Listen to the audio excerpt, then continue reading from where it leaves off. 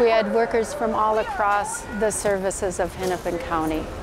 Working people are still in an economic crisis, no matter what the economists are saying.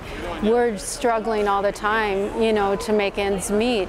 And so we're fighting for better wages. We're also fighting for step increases, because the county hasn't given step increases for like 6 years.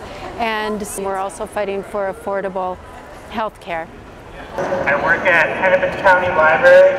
Since I've gotten here already, they're slashing staff. I already see tons of workers leaving the library to retire or for better jobs. They're hiring temporary subs. They're putting more work on us. And I know this isn't happening just at the library, it's happening everywhere.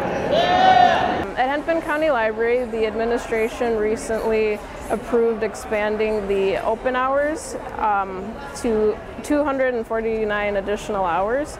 And while the staff is in support of increased hours for accessibility to the public, they've also said they're going to reduce 10 FTE. So they're cutting the staff but increasing the work that we're expected to do. So we're scratching our heads wondering how that's going to affect the service that we provide to the public. We make this county work. Really, it's the frontline workers that make the county work. We're providing all the services, and it's, the services that we provide are more critical than ever right now because of the economic crisis we've been in and that we continue to be in. And all workers should be brought up and receiving decent wages, affordable health care, and decent benefits. We deserve better.